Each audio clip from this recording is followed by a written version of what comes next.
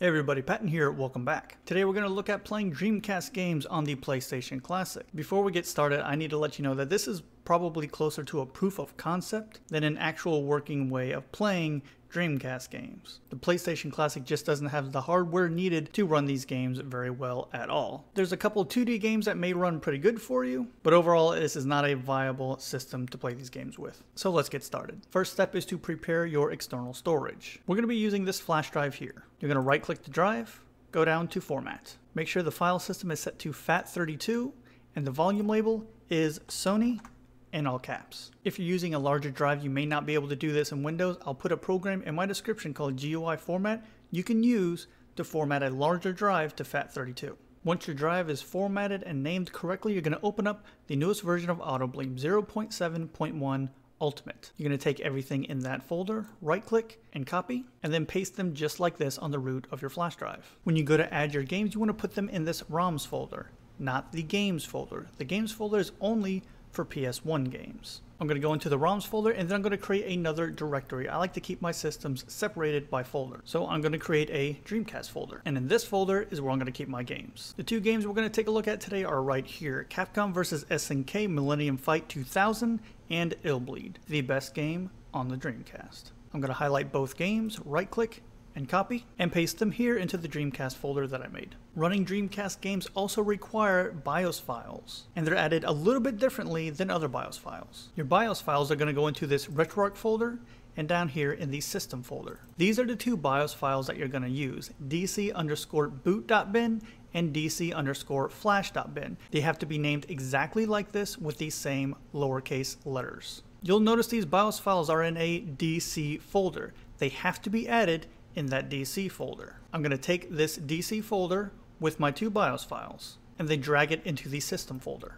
So the BIOS files go into RetroArch, System, DC, and they're right here. I wasn't able to get a playlist working for the Dreamcast game, so I can't show you all the other steps to get them running from the Autobleem menu, but I'll do some digging and I'll see if I can get it figured out, and once I do, I'll let you guys know. The last thing we have to do is safely remove the flash drive, plug it into the PlayStation Classic. So I'll meet you over there. So here we are in the Autobleem menu. We're going to hit the square button to go into RetroArch. Normally at this part in the video I would show you how to make the playlist, but I couldn't get that working. To play your games, just go to the Load Content option and then hit X on Start Directory, and you'll see that the folder that we created is right here, and within that folder are the two games.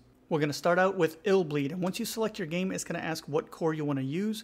I always go for the KM cores, although when I was testing these, it seemed like they ran pretty good with both cores. But I do know that KM FD Manic likes to make little tweaks to make games run better, so I always go with his. So we're going to select KM Raycast. So here we go, Illbleed started up just fine. We're going to hit start to get into a new game. You can see the screen is shrunk a little bit, and that's because you kind of have to lower the resolution or the screen size to get these to run anywhere near playable. So here's how the game sounds.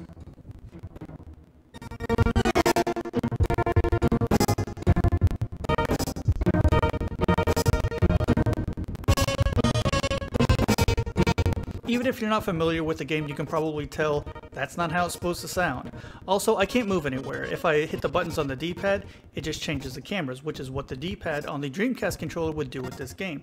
So you'll have to map the analog stick to the D-pad. To do that, hit Start and Select on the controller, go back one screen, over to Settings, and then down to Input. Push up on this next screen to go to the bottom of the list, and we're looking for User 1 binds. We need to scroll down to the analog options, and here it is right here, left analog, right, left, down, and up. So this is where we're going to change the input.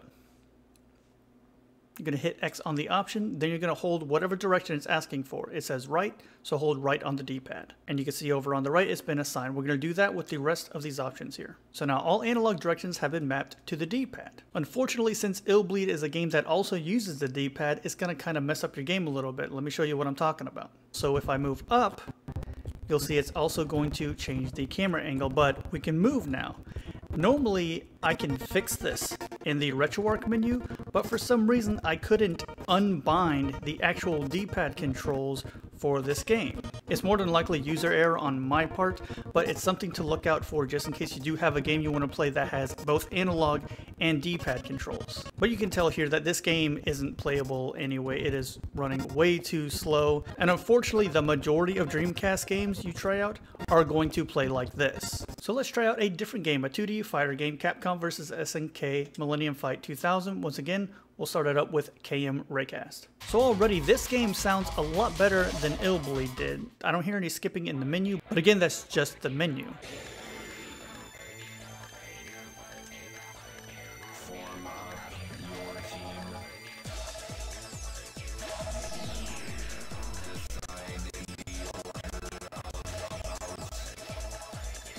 And for some reason on this screen, I believe you're supposed to be able to see the characters you've chosen. They're not there. I'm going to play a little bit of the match just so you can hear how everything sounds.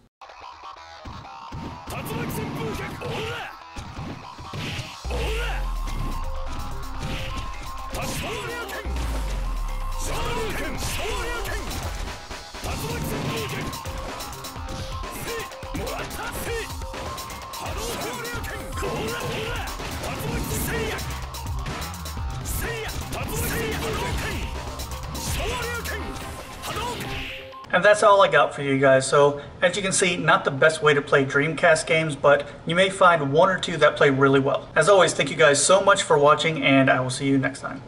This is the part of the video where I thank those users who support the channel through Patreon. Eric Cologne, Mike Muniz, Sam Torres, William Wend, Yaroslav Oruzov,